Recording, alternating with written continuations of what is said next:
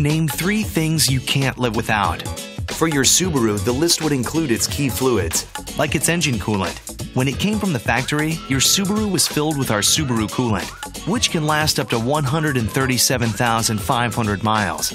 But it relies on you to keep an eye on it, just in case. So check it regularly to avoid an uh-oh moment. It's easy to do. Here's how. Make sure your vehicle is parked on a level surface. The engine must be off and cooled down completely. The coolant reservoir, located here, has a low mark and a full mark. If the level is not up to full, add coolant until it is. Use Subaru coolant or its equivalent.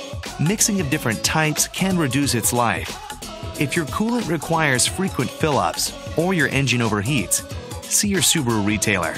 You may have a leak or a cooling system issue, so have your entire cooling system checked every 30,000 miles or 30 months.